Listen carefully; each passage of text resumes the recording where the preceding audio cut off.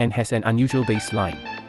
I always feel that TV1 and 2 had the best idents in the mid-1990s. This was the bumper for the program summary. This presenter did not seem to appear as much as some of the others.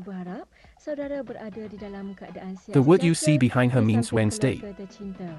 Ya saudara, hari ini hari Rabu 24 hari bulan Julai 1996. You can see that her clothes were sponsored by Sparkman Shop, a popular tailoring chain at that time. Untuk sama-sama kita meninjau susunan rancangan-rancangan menarik dari sekarang sehingga jam 9 malam nanti. Daddy Long Legs was a Japanese anime which had a Malay voiceover in this broadcast.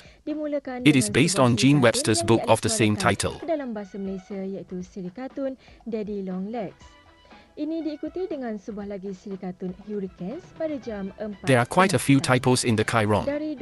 There is a caps lock error for Plain Love at 6 p.m. You also see that there are 2 programs slotted for 7 p.m. Not sure what was going on in the control room that day. Berita Tamil akan ke udara. Pada jam 6 petang pula, kepada peminat-peminat drama Cina bersiri, jangan ketinggalan mengikuti sambungan kisah Plain Love dengan membawakan episod yang ke-16.